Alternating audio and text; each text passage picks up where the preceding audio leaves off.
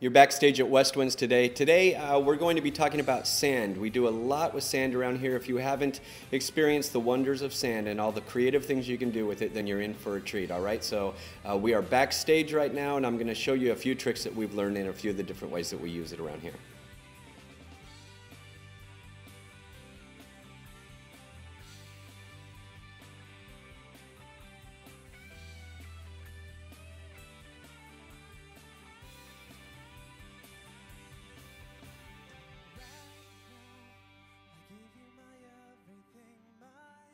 Okay, in order to show you some things today, I'm going to use this black cloth. You get spread out here. We're going to take as many of the wrinkles out as we possibly can. Pretend that this is a tablecloth, okay, that is laying on the table. We use a lot of black tablecloths around here because there's cool things you can do with sand. Okay, now one of the things that we'll do quite often around here is we'll just get a handful of sand and we'll make designs, just free-form designs on cloth.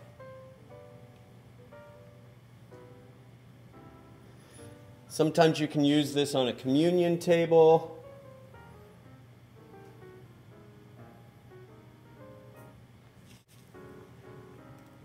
You can get creative, make things like flowers.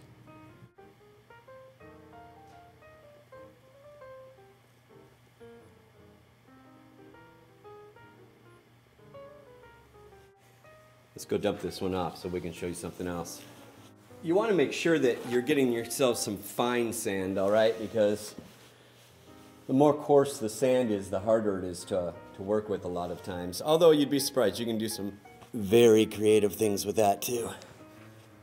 Now occasionally what we'll do is we'll take something like a funnel that's going to allow the sand to come through it.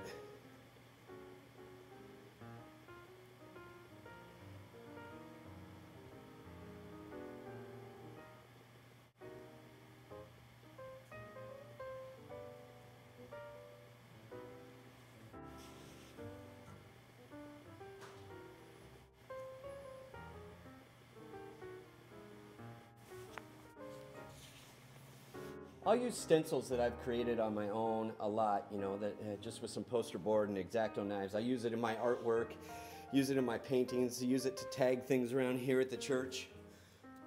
One of the things that we found too is that, and big kudos to my assistant Angie for figuring this out, one of the things that you can do is you can use your stencils with the sand and do some very cool things. So here's a stencil that I made last week. Or a couple of weeks ago in Fusion when I did some painting. I made the stencil live and then did some things with it. We're going to use this stencil right here just to show you what you can do with sand. Now, one of the tricky things about stencils is that you want to make sure that you can get it as flat as possible. You want your fabric to not have many wrinkles in it, and you want your stencil to be able to lay flat. And then what you want to do is you want to pour some of that fine sand into a funnel, all right? Hold your stencil down and then lightly just sprinkle sand over the stencil.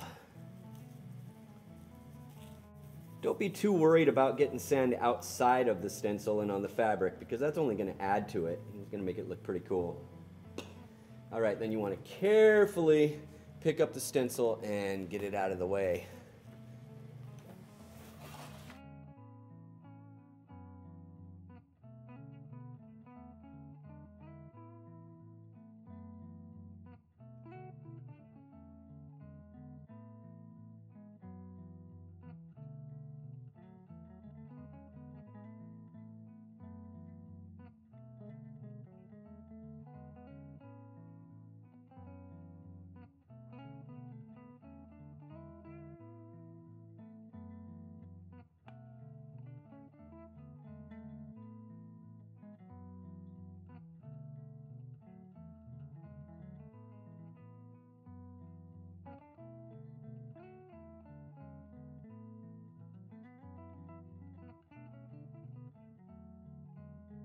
You might want to create a less detailed stencil and then allow yourself to come back and do something with it after.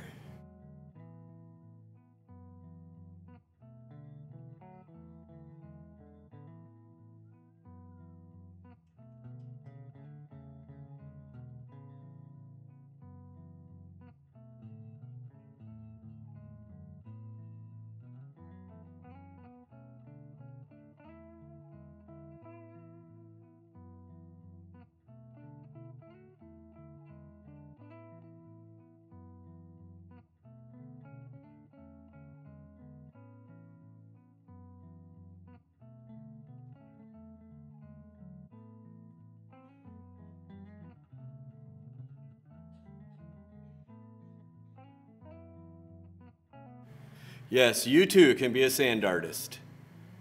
That was dumb.